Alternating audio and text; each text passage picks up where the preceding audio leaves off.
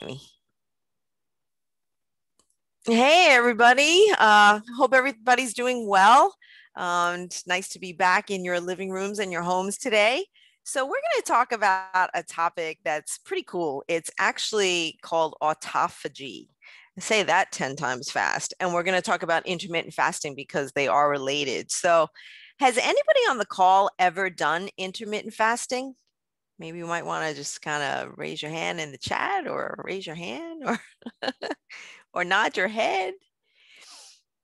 Okay, well, I wanted to talk about intermittent fasting because it seems like it's kind of faddish. You know how we here in the United States like to go through all these fad diets. And is intermittent fasting actually a fad diet or is it a clinical diet? It's actually, I'll give you my opinion as we get into the presentation. So we're going to talk about intermittent fasting and see if that's something that would actually fit your lifestyle. Definitely define autophagy and see what the heck is that word, and is it actually related to our health? And it actually is. What are the physiological benefits? So we'll talk about that. There are certain challenges to following intermittent fasting. It's not as easy, and there are many different protocols. So I'm going to go through what those protocols are because I do have a lot of clients and patients that say they want to start intermittent fasting. And then I'll say, well, which eating pattern? And they look at me with a blank stare like, oh, I didn't know there was more than one. So if you wanted to get started, I'm going to give you some tips. Of course, I always start with this slide. It's getting a little dated now. I'm trying to look for an updated graph of this, but unfortunately, there's no published updated graph of this yet. But it's just an indication to show that we are just a dieting society. We really are. And now with COVID, I got to tell you, a lot of my patients and clients have gained a lot of weight over the year with the shutdown, the quarantine, the change in lifestyle. So I'm sure this chart would be pretty much changed, not really for the better too. Most of us try to tackle exercise and eating less as the first two things that we do to try to get into a healthy lifestyle. And intermittent fasting can actually fit into this because it's meant to reduce calories. And that's how we can actually eat less. So let's talk about this fasting. So there are many different protocols of fasting. First of all, there's religious fasting. So some of us do fast during religious times. But this type of fasting that I'm talking about is a deliberate fasting meant to change your dietary lifestyle. Although there is no standardized definition, it basically involves some sort of time restricted eating pattern. So it's not a diet per se, it's an eating pattern. And there are many different protocols. So you have to see what kind of fits into your lifestyle. I'm going to show you which one I actually used. Weight loss is the primary goal of following intermittent fasting, although there's a lot of research to support how intermittent fasting can also help with health, like to help reduce some diabetes episodes and insulin resistance and some other things that we're going to get into. Unfortunately, there are still some risks of intermittent fasting, like dehydration is always one of the risks. And people that follow intermittent fasting may or may not get into something called ketosis. Ketosis means that your body is changing to a different alternative energy source where it's actually tapping into your fat tissue. The problem with that is that your brain doesn't really like it. It's like a backup system. Your brain likes glucose, but we have that backup system, which is the ketosis and the ketone bodies. But a lot of times when you go under ketosis, you don't feel so great. And that's why even people that start the keto diet, they almost feel like sluggish, almost like you have a fishbowl over your head. And that would actually be ketosis. So some of the health claims for intermittent fasting would be weight loss, like we said, but also reducing inflammation. And as you know, and we've had lectures on this before, the primary cause of many conditions and disease is an inflammatory process, which is a physiological response where your body is secreting cytokines and all of these chemicals that actually cause us to become inflamed. And this inflammatory process is what causes changes in the way we use glucose and insulin, and it can cause issues. Intermittent fasting has also been touted to improve cardiovascular profile, especially with the lipid profile, your cholesterol, your HDL, your LDL. Some endocrinologists that I know actually use intermittent fasting to treat pre-diabetes. Now, pre-diabetes really doesn't have an official definition either, but pre-diabetes means that somebody is not diagnosed as having diabetes, but they're already having some issues with their insulin. They become insulin resistant, which means that if you go and you get your lab work done, your glucose levels might be high, and your A1C might be abnormal, but not to the range where it's diagnosed as diabetes. So that's pre-diabetes. And it's amazing how many millions of Americans actually fall under pre-diabetes. Intermittent fasting is supposed to also help with the diabetic profile as well. It's supposed to help lower blood pressure and, of course, improve our body composition. And intermittent fasting is directly related to inducing this autophagy. I know I'm going to screw up pronouncing that by the end of this lecture. All right, so let's go through some of these intermittent fasting protocols. So when I ask my patient or my client, okay, you want to start intermittent fasting, what protocol do you want to follow? So I have to explain what they are to see what we can do to implement it into their lifestyle. So one protocol is you alternate fasting. So it's every other day. So you rotate a fasting day with an eating day. And on the fasting day, it's not that you're not eating anything, you're just reducing your calories very substantially, probably by about 50 to 75%. So you are actually having calorie reduction on those fasting days. And it almost reminds me of carb loading a little bit, or carb cycling. Carb cycling is a type of eating pattern where one day you're going really high with carbs. It's almost like you're carb loading, especially if you're going to do some sort of competition or have some sort of aerobic activity. And then other days you go really, really low with carbs, like 30 to 50 grams. So it kind of reminds me of that. So this, I think what's one of the pros of the alternate day fasting is that you don't get that fatigue from fasting. Fasting really, we don't like to fast. We like to eat. So it really gets very exhausting to fast. So I see that with alternate day fasting, I'm not really seeing that fatigue. But it is kind of hard to follow just because fasting is hard anyway. And on days that we're not fasting, are we actually binge eating? So we have to be careful with that. There are other intermittent fasting protocols that are more commonly known, and those are the time restricted plans. That means like you might have a 16-8, an 18-6, or a 24. And what that means is that 16 hours off of eating and 8 hours on of eating, or 18 hours off and 6 hours on, or 20 hours off and only 4 hours of eating. So you kind of have to see if that actually works for you. So I do have some clients that are following the 16-8, and they might start eating at 12 at noon, or maybe even 1 p.m. And then they end at, go 8 hours later, they end in the early evening and then stop. And when you think about it, when we sleep, we're fasting, right? So if you go to bed early and you wake up a little bit later, well, all of that time is fasting. And that's the best way to fast because you're sleeping. And it also negates that common phrase that we would always say, like breakfast is the most important meal of the day, because with intermittent fasting protocols, you're not eating breakfast, you're actually eating later.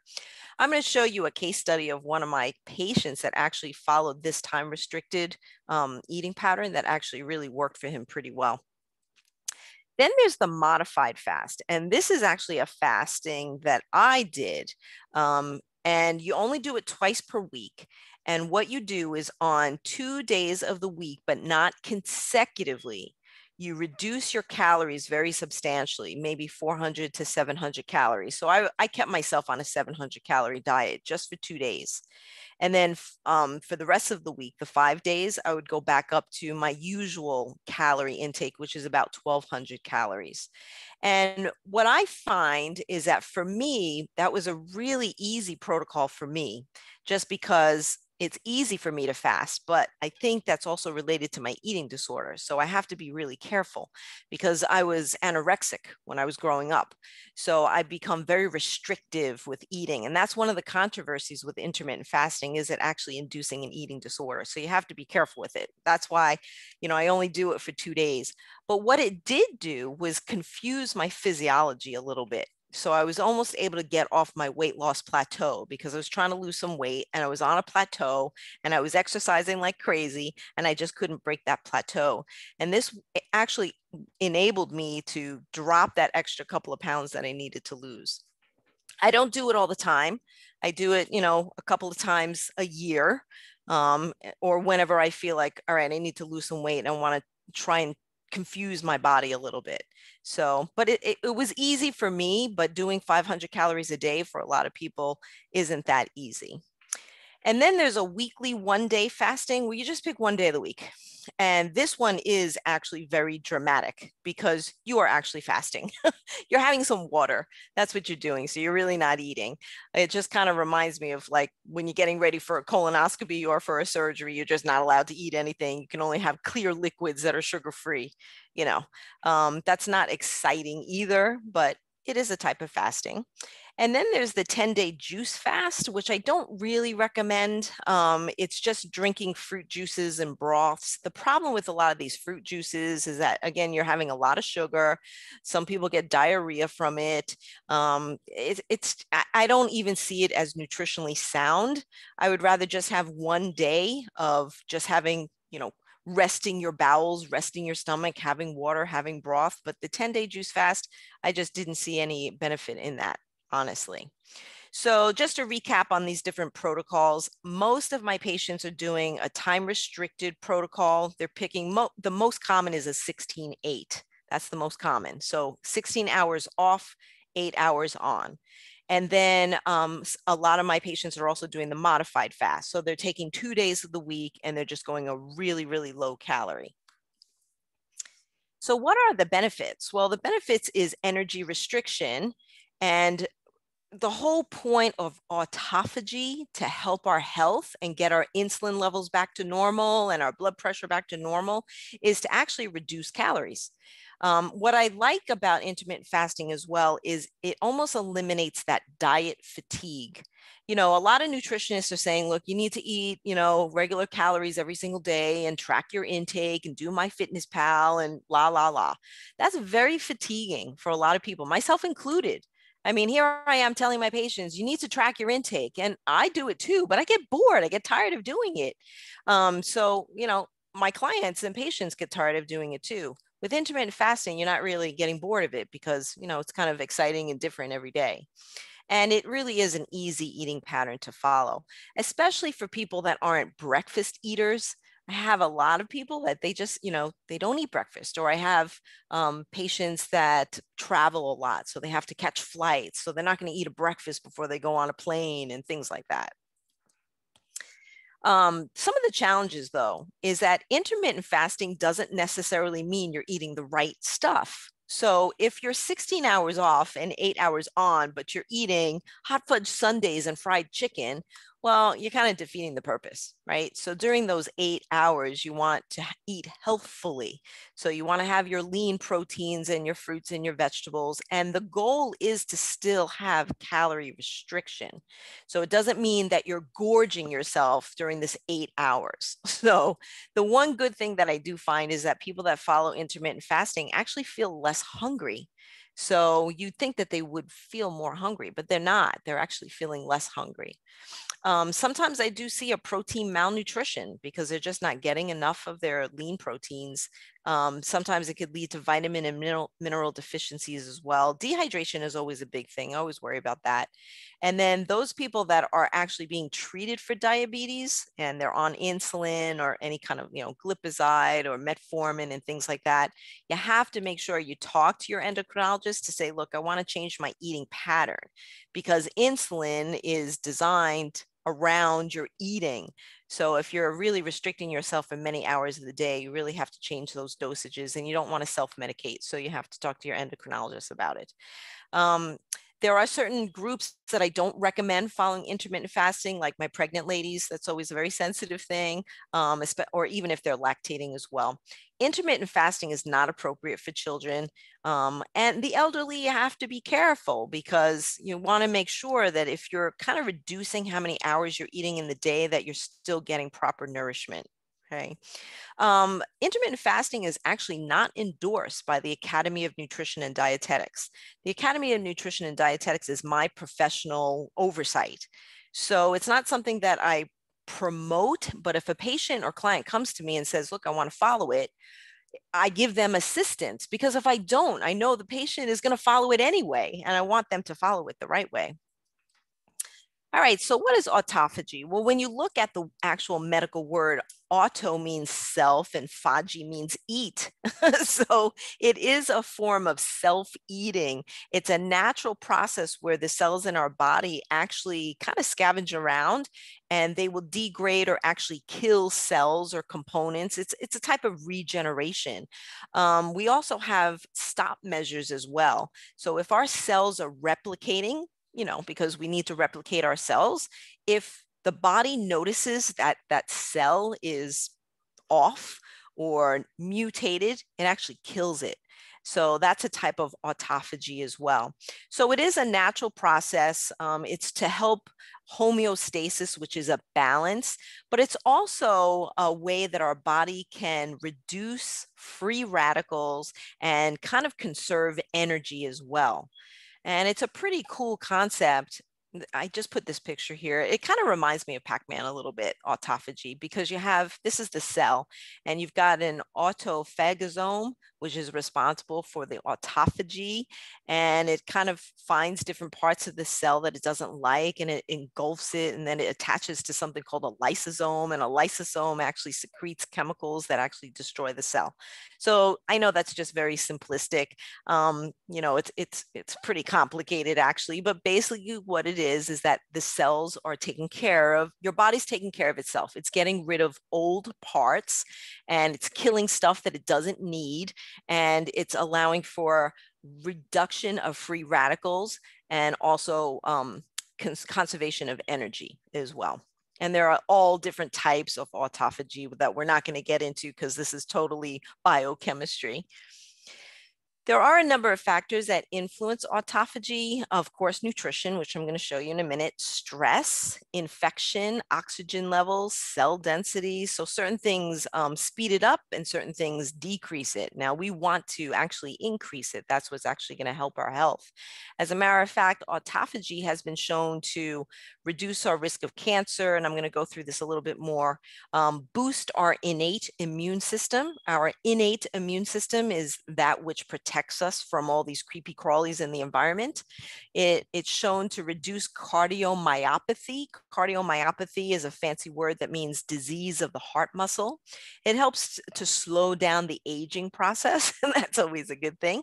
Helps to reduce infectious diseases, helps to reduce fatty liver, it helps to reduce the risk of type 2 diabetes, and also helps to reduce neurodegenerative diseases like osteoarthritis, rheumatoid arthritis, things like that.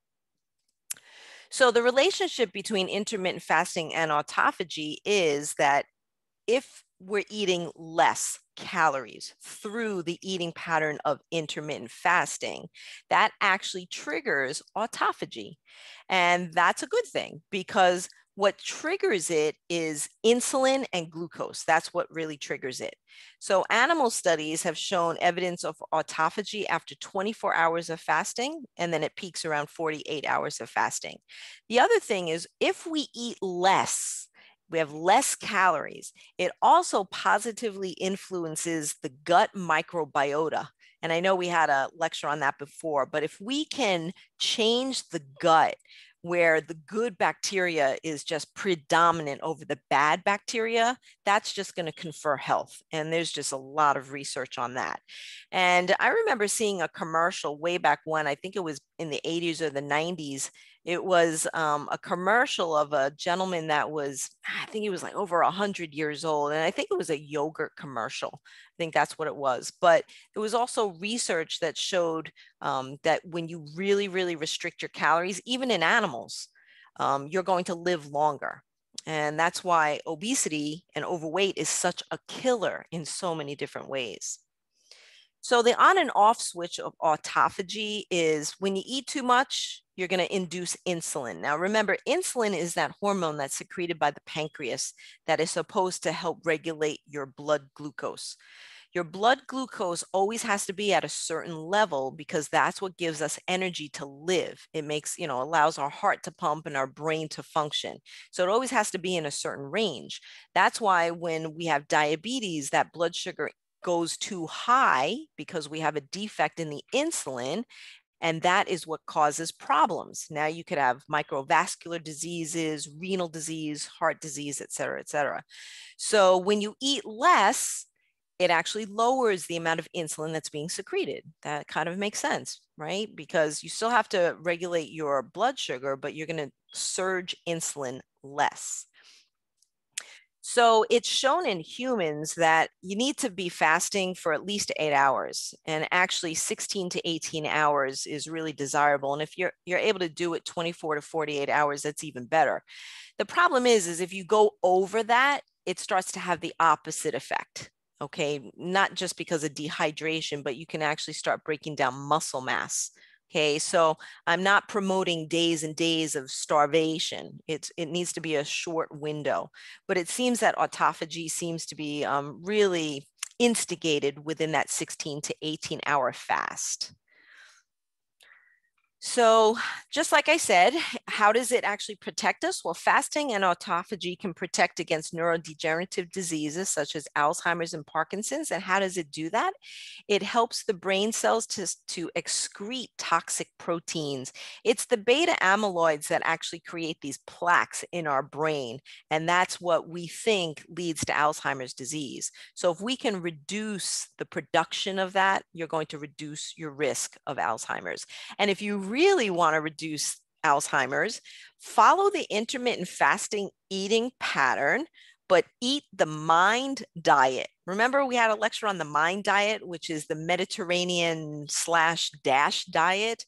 So the foods that you're choosing would be the Mediterranean-like foods, right? So you're going to do your lean proteins and plant-based, basically. So you can have your fruits, your vegetables, your whole grains. So that would be like a triple whammy. So that would really, really protect you.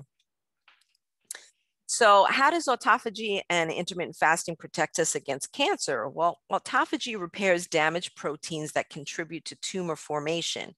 Now, what is cancer? Cancer are rogue cells. They're just crazy. They have a life of their own. As a matter of fact, cells, when they reproduce, normal cells, when they reproduce, they will regenerate, but when they touch each other, they stop growing.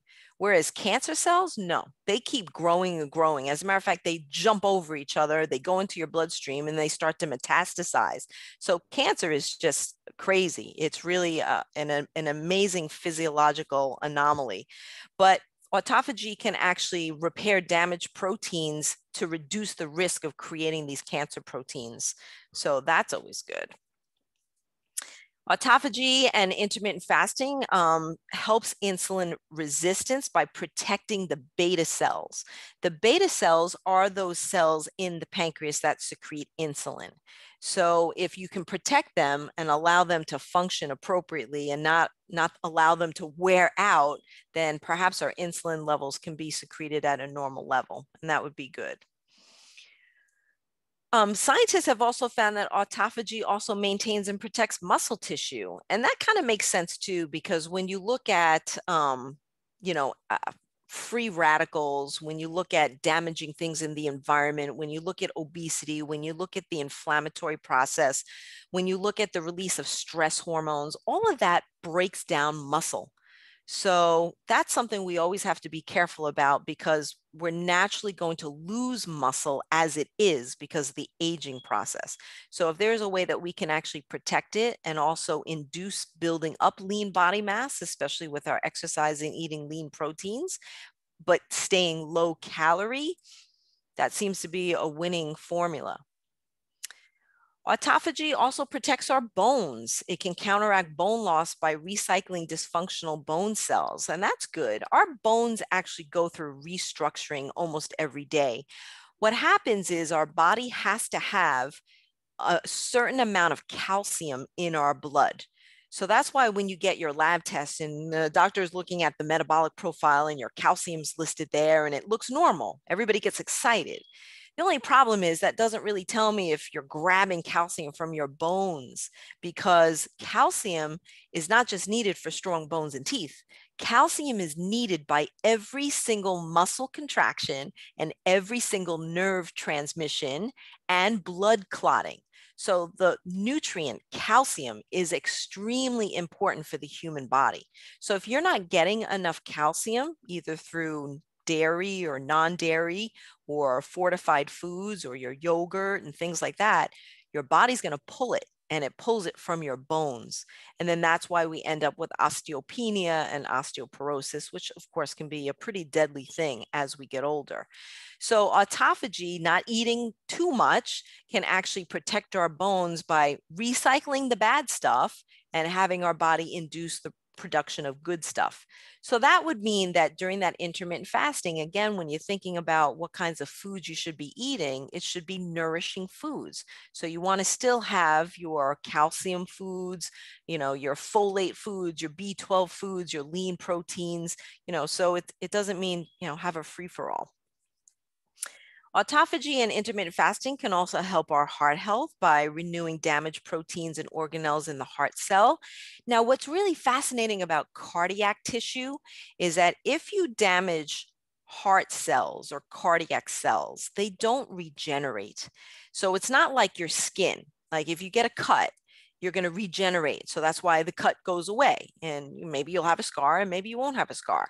But if you damage your heart muscle, those cells don't regenerate. It's the same thing with your brain. You damage your brain, those cells don't regenerate. You damage your spinal cord, they don't regenerate. Okay, so there are certain parts of the body that don't regenerate. So that means the cells you do have, you want to do some house cleaning and you want to make sure they're in tip-top shape and nice and healthy. Eating less with autophagy will actually help keep those cells functioning and healthy. So how do we induce this autophagy? Well, fasting. Fasting will do it. Fasting with lower calorie intake, okay? I saw some research to show that even following the keto diet actually helps to induce autophagy. Now, I'm not a big promoter of the keto diet yet, although there is some research going into some of the benefits of the keto diet. What we do know about the keto diet is it does help to lower insulin. So if you are lowering insulin, that in and of itself is a good thing. I think with the keto diet, though, the issue is that a long-term diet plan? And that's where some of the controversy is. Maybe the keto diet could be good as a startup diet, and then maybe easing into a Mediterranean diet, okay, or a heart healthy diet. Regular and intense exercise also helps to induce that autophagy, which is really almost an oxymoron because exercise actually causes free radicals. So it's almost like we still have this built up protection mechanism. So we are supposed to exercise. Okay, so it induces free radicals, but it also induces autophagy as well. Now, what's really nice is that there are some foods that can induce autophagy. And of course, that's what I'm all about, eating foods. So, I don't know, as a nutritionist, I have to look at food in different ways. I don't just look at it as, oh, that's an enjoyable dinner. I have to say, oh, am I getting bang for my buck? And am I getting a lot of nutrients that I need? So I really like to choose foods that have multi-purpose. So black tea, coffee, blueberries, especially wild blueberries, cacao and dark chocolate, cinnamon, bergamot, green tea. MCT stands for medium chain triglyceride oils, which is also found in coconut oil, olive oil, pomegranates, peanuts, red grapes, red wine, turmeric, and curry powder. So these are the ones that can induce autophagy. There are probably so many more foods, but these are some foods that have been studied to induce this. So I'm going to go into that a little bit more. So let's do coffee first. Coffee is still the #1 beverage in the United States, right? So both caffeinated and decaffeinated coffee does activate autophagy in muscle tissue, liver, heart, and other vital organs, but that research was done in mice. So does it actually work in humans too? That research is kind of, we're not sure yet. We do know that there are benefits of coffee. Now, remember, coffee comes from a plant, so of course it's going to be good for us.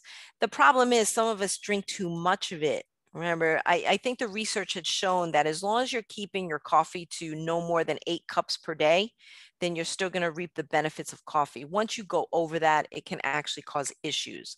The other thing you have to remember is that if you have any existing issues, like with blood pressure, GERD, esophageal reflux disease, heart disease, you have to be careful with caffeine. Okay, so in certain cases, yeah, you still have to be careful. You know, the benefits won't outweigh the harmfulness if you have some of these conditions. Now, red wine, you know, I'm not a big proponent of alcohol just because I've seen alcohol hurt so many more of my patients than help them. But there is something in red wine that we know helps our heart. It's called resveratrol. And cardiologists really like red wine. And sometimes they're saying, you know, have your glass of red wine because of that polyphenol. It helps to protect your heart by elevating the HDL, which is the good cholesterol, and that's what helps your heart. But we're also finding that resveratrol also induces that autophagy as well. So if you are going to drink, you might as well, again, get bang for your buck, do the white wine, have 1 5-ounce glass of red wine if you're a lady. And if you're a guy on the call here, you can have 2 glasses of 5 ounces. And what's interesting is that, you know, red wine is actually part of a Mediterranean diet as well. And Mediterranean diet is considered one of the healthiest diets. Now, green tea is really amazing. What's really fun about green tea is that although it does have caffeine, it has another component in it that kind of counteracts the negative of the caffeine. So if you're at, you know, the top level of how much caffeine you're supposed to have for the day, you can still have some green tea. It's full of bioactive polyphenols. Polyphenols are these biologically active components that actually confer health. And green tea has over 4,000 different active components. It's just really, it's such a healthy beverage for us. And I think we had another lecture where I was talking about the mate, green tea mate, which is really good. The primary catechin, it's called EGCG, in green tea can help combat insulin-induced aging effects, type 2 diabetes, fatty liver, and lung cancer. And what's nice about green tea is if you don't like to drink it, you can actually cook with it as well. You know, you can put it in your different stews and soups. You can actually coat fish and meat with it. So you can make ice cream out of it. So there are different things that you can do with green tea. And what's nice about green tea too is that you can either make it strong if you like it strong. Like I like it really strong. Mine almost looks like sludge, seriously. But if you don't like it that strong, just make it a little weaker. You're still going to have some benefits from it. Now, olive oil, we know that olive oil is healthy for us. It's heart healthy. You know, it's really promoted in the American Heart Association diet, Mediterranean diet, but it also helps to induce that autophagy as well. Okay, so again, autophagy means that your body is kind of regenerating cells, it's getting rid of old parts, and you know, whatever we can do to do that is a good thing. Just remember though that oil is still oil. So in terms of calories, just because you're picking a good oil doesn't mean you go crazy with it. 1 tablespoon of olive oil still gives you 100 calories. So that's a lot of calories and about 14 grams of fat. So that's why, you know, some of my patients might say to me, yeah, but I'm eating the good fat. Yeah, but you're having too much of the good fat. And if the majority of your calories is coming from all this fat, it's still fat. So still have to kind of keep it controlled. I really love those atomizer sprays.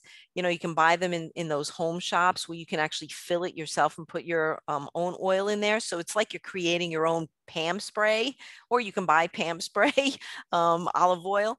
And it looks like you're putting a lot in the pan or a lot on your salad, and you're really not. Okay, so it kind of tricks the brain a little bit. And that's really a great way to control the portion. All right, turmeric. I know a lot of people take turmeric. You're taking it in a supplement form. I prefer that you eat it, but a lot of people might not like the taste of it. It's very astringent, especially when you get the root of it. It almost looks like a ginger root, and it's really pretty because it's orange, but it's astringent. That's the best way for me to describe it. If you like ethnic foods like Moroccan and Indian and Lebanese, they use a lot of turmeric in curries and things like that. So I'd rather you eat it. But the curcumin is the phytonutrient that's found in the turmeric. That's what is conferring that health. But you have to activate it.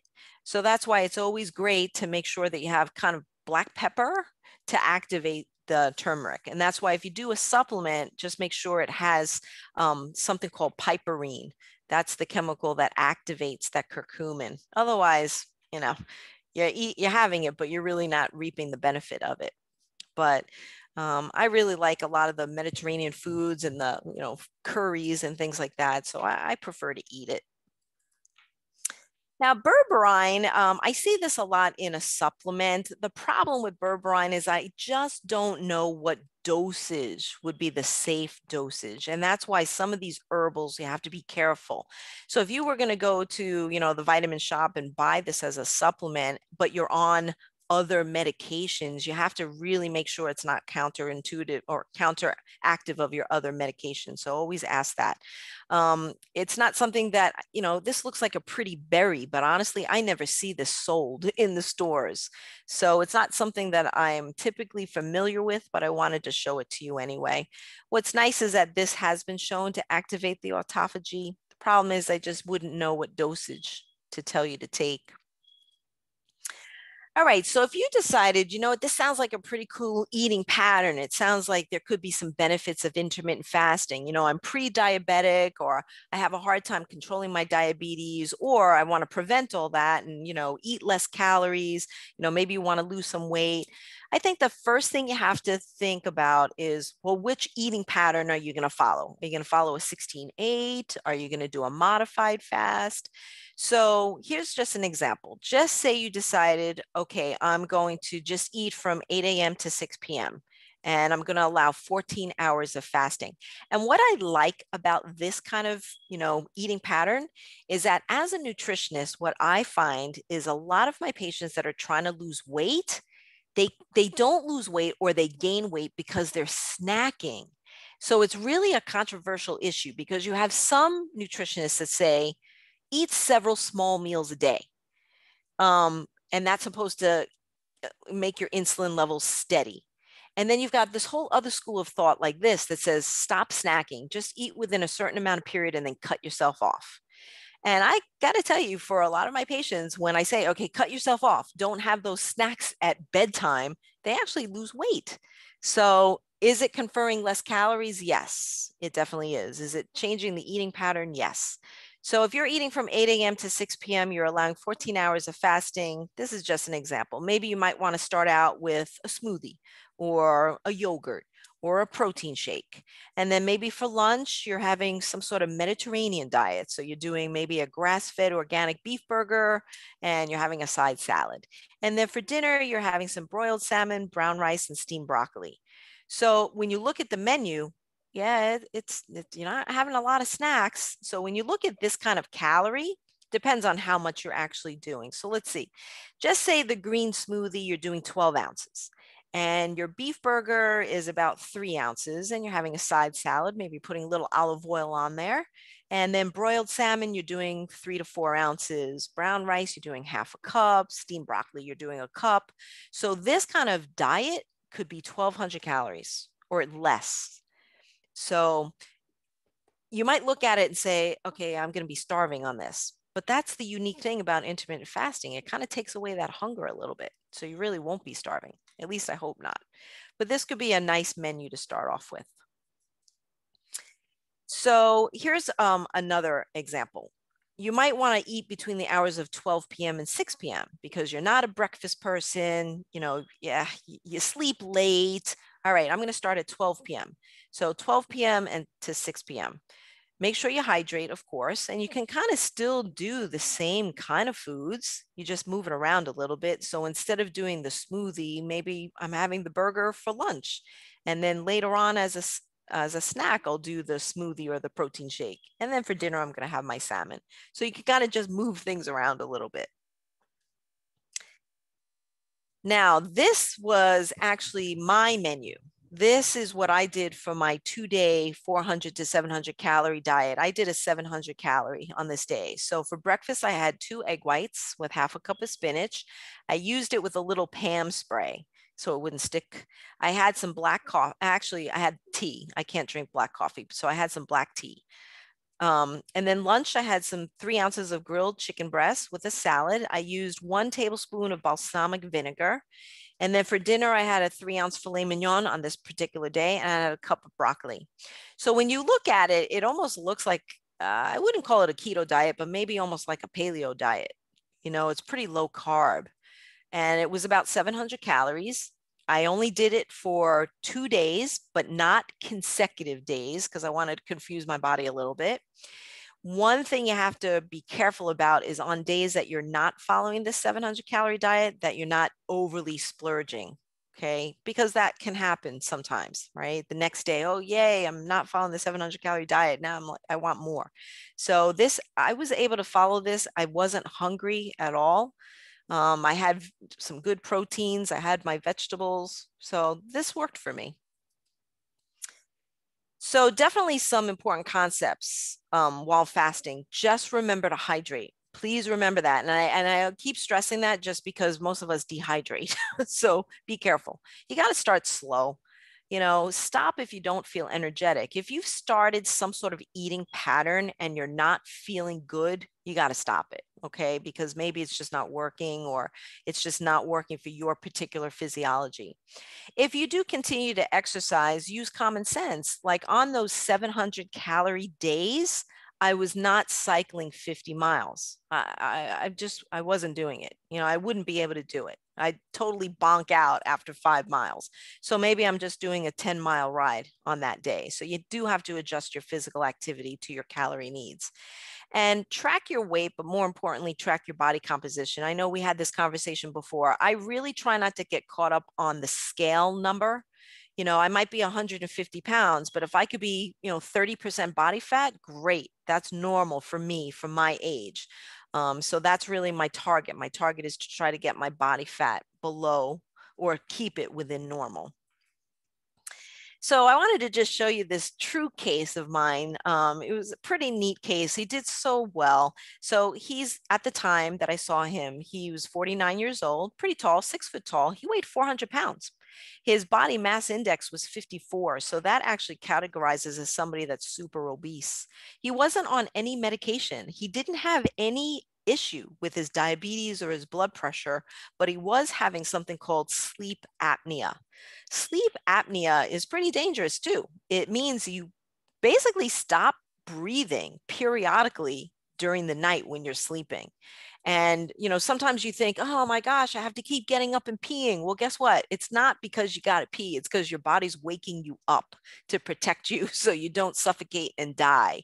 So he was getting up several times in the night going to pee. His lowest adult weight was 200 pounds. And his biggest weight loss was about 60 pounds, but he always regained it. He didn't really have any consistent exercise. He's an attorney, so he has a very busy caseload. Actually, he owned the law practice, so he was extremely busy. He doesn't smoke. He has a family. His family was very supportive. So this is just showing you, actually, he started out at 407. So what we did was, when I first saw him, I just put him on a calorie restricted diet. I did what any dietitian would do. All right, let's just cut your calories. So we did that, and he gained weight. So that totally didn't work for him. It was so sad, right? I did get him into some physical activity. He liked to walk his dog. He would get up early in the morning. So we kind of started to do that. And then he said, look, I want to start intermittent fasting. Okay, so about a month later, we started him on the 5-2. In other words, the 2 days where we went very low calorie.